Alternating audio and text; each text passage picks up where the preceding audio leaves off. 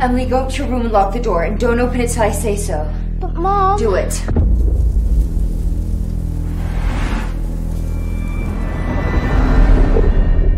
It's not an animal. It sounds like there is someone in between the walls.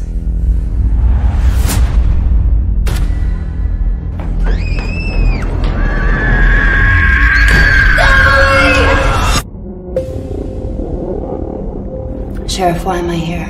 Because your daughter's missing. I would never hurt my child. That's what your ex-husband thought too.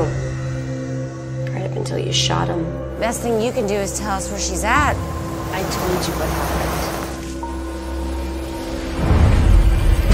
Oh, shit!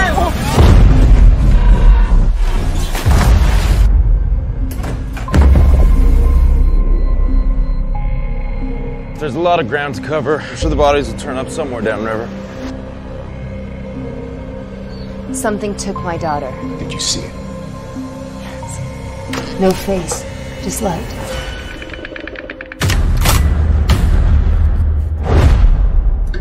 This is Sheriff Dickerson on the way out to the Knox residence. Copy, Sheriff Dickerson.